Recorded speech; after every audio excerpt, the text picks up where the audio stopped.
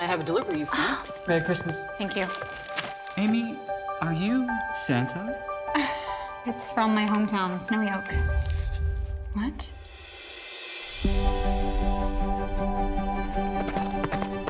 James Hunt, why did you cancel the Christmas party? Come on, it's the most magical Christmas celebration. We could get a tree or some carol singers. There's no money, Amy. Lots changed. Why didn't anyone tell me? And risk you abandoning your career to come here? Your mother would never forgive me. We're asset rich, but we're income poor. The ranch has lost a little of her magic.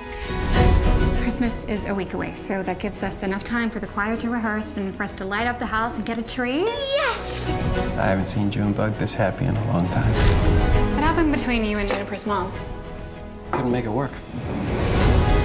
How do you do that? You make everything an enchanted experience. She always did have that effect on you. I can hear the sleigh bells ring. See you around, Charlie? What do you think?